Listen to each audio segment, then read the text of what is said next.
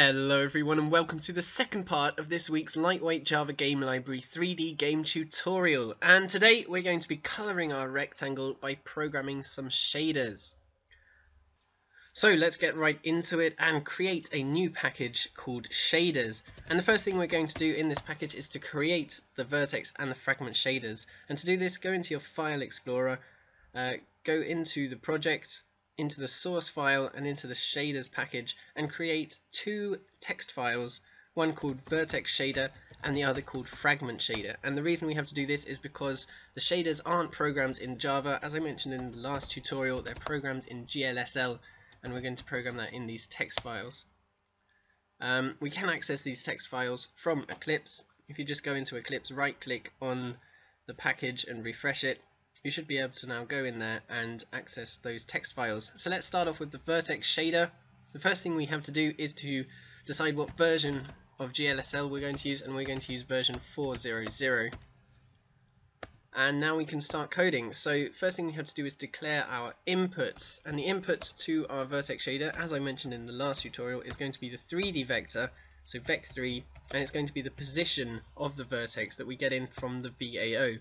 And we're just going to call this variable position. You can call it what you want, but it makes sense to call it position. And then we also have to declare our output, and we're going to do a conversion from position to color for no particular reason, but it's just a good demonstration. So our output is a 3D vector called color. Then we set up the main method, and this is the method that's going to run every time a vertex is processed by this Vertex Shader. And now we have to tell OpenGL where to render this vertex on the screen, and we do this by setting GL position. And this is a 4D vector, so we have to convert our position, which is a 3D vector, into a 4D vector. So call the constructor for vec4, fill in the first three components with our x, y, z, and then the last component you can just set to 1.0. I'll explain that last component in a future devlog, but at the moment you don't need to worry about it. You can also just do position.xyz, and that will automatically fill up the first three components with xyz of position. You can also do zyx, that would just fill the first three up with the z's and then the y and then the x.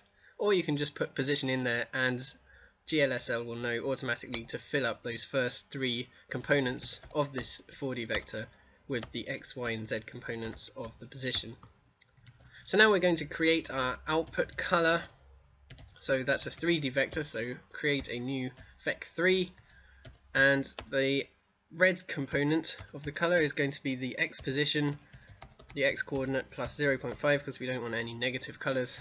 The green value is just going to be 1, and then the blue value is going to be the y position plus 0.5, and that will create a different color for each of the vertices of our rectangle. So now let's go into the Fragment Shader, and again we have to just put the version up there, which is version 4.0.0 again.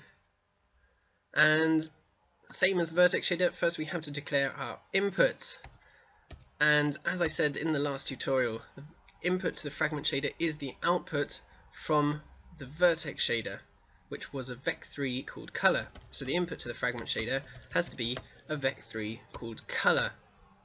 And then the output of the Fragment Shader is the color of the pixel that it's currently processing, and that's going to be a vec4 color and an RGBA, and we're going to call it out color. So what we've got to do now is to convert our input color to the output color.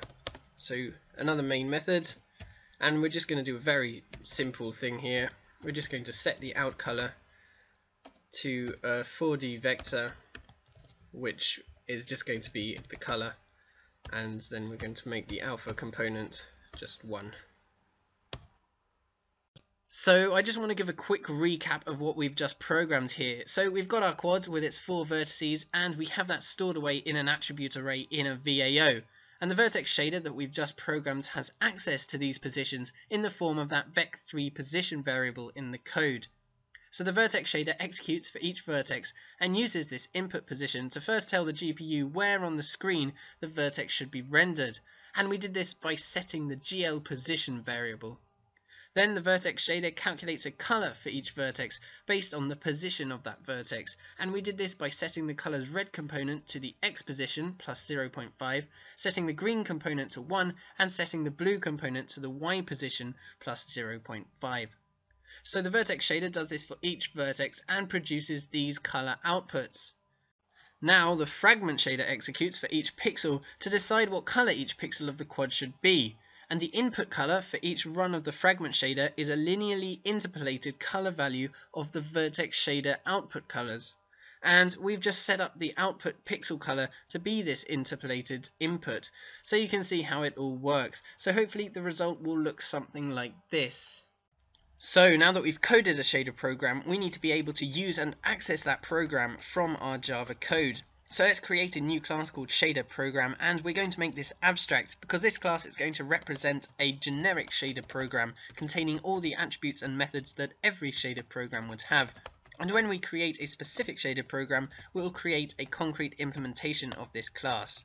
So each shader program is going to have a program ID and also the IDs of the Vertex Shader and Fragment Shader that make up the program. So let's first create a method that can load up shader source code files like the two that we've just created, and this method will take in the file name of the source code file and also an int that indicates whether it's a vertex or a fragment shader. So for this method I've actually got the source code copied, and I'm just going to paste it in here to keep this episode a little bit shorter. But all this method does is to open up the source code files, read in all the lines and connect them all together into one long string before creating a new vertex or fragment shader depending on the type we gave it, attaching the string of source code to it, compiling it, and then printing any errors that were found in the code. And finally it returns the ID of the newly created shader. If you don't really know how the code for this method works, it's really not a problem. Once you've written this code once, you'll probably never have to change it, so it's not that important that you know exactly what's going on here. So let's now create a constructor for this class. It's going to take in the vertex file path for the vertex file and for the fragment file.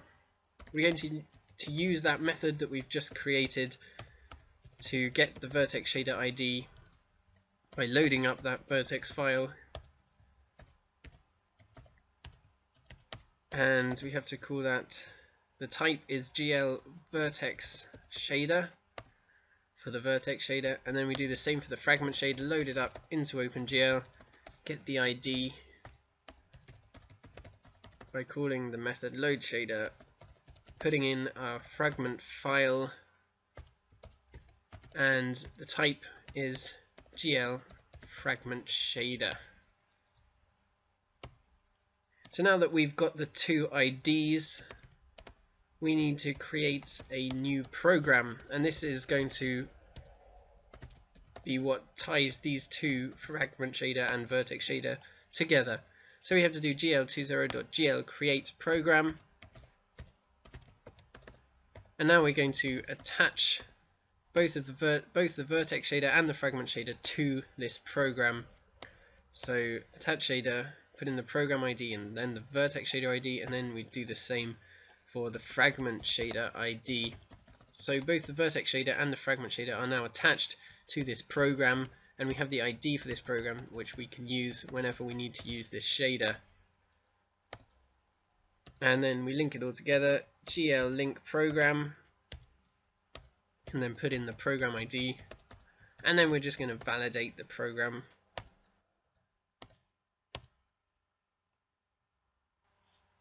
So that's it for the constructor, pretty much. Now we just need to create one more method in here.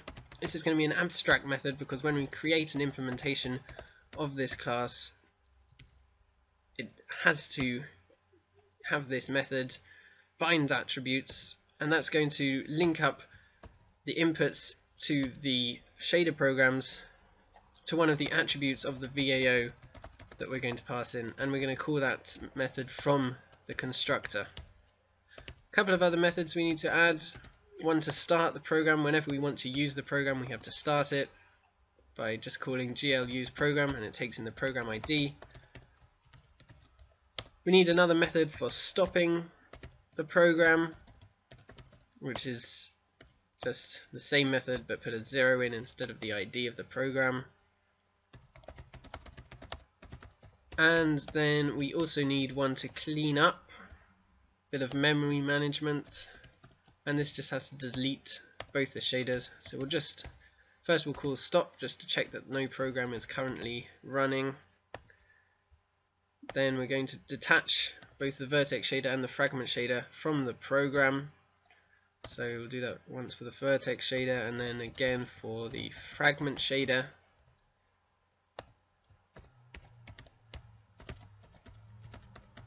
And then we have to delete the shaders, delete the Vertex Shader,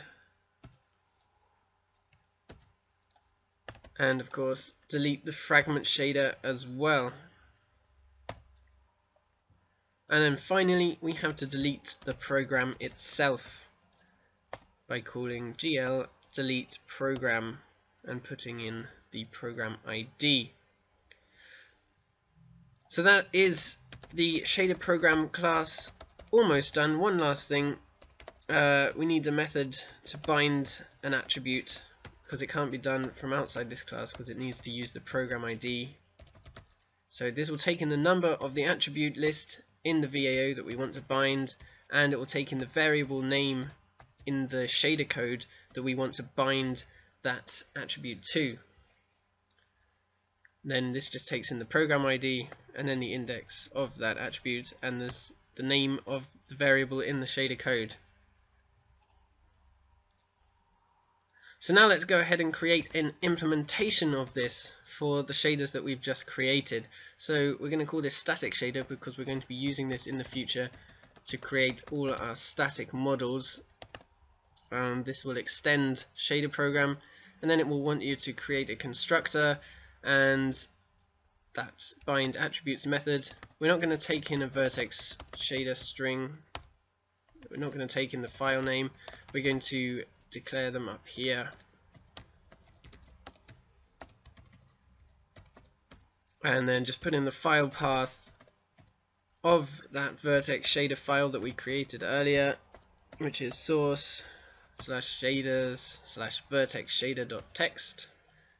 And then do exactly the same for the Fragment Shader, but call it Fragment Shader, fragment file, and then fragmentshader.txt. And then we can put these into the constructor for the shader program. And finally we just have to do the bind attributes. And we're going to bind attribute 0 of the VAO because that's where we stored our position, our vertex positions, and we're going to connect it to the position variable, the position input in the Vertex Shader. So now we can go into our game loop and we can create a new static shader so that we can use it when we're rendering, and just import that. As well as that, we've got to remember to clean it up once the game's been closed, which is just shader.cleanup. And before we render, we want to use the program, we want to start it, and we'll stop it again once the rendering has finished. So shader.start before the rendering and shader.stop after the rendering, and that should now work. And there you go. You can see here that a color has been calculated for each vertex, and then those colors have been spread over the whole surface of the quad by the Fragment Shader. And you can play around with the settings a bit if you want to see what other colors you can get. So you could divide the output color of the Fragment Shader by 3, and that would make all the colors a lot darker. Or instead you could go into the Vertex Shader and you could change the green component of the output color to 0 instead of 1, and that will give you some other colors. But yeah, just play around with it, see what you can get, and just make sure that you understand what's going on, really. So that is it for this week. Next week we're going to be texturing the quad using our new knowledge of shaders, and that video will be out next Saturday. If you're interested in game development, then you might consider checking out some of my game development log videos. There's a link on the screen now to yesterday's devlog video. But yeah, thank you guys very much for watching this video. Do subscribe if you haven't already. Have a wonderful week, and I will see you all next time.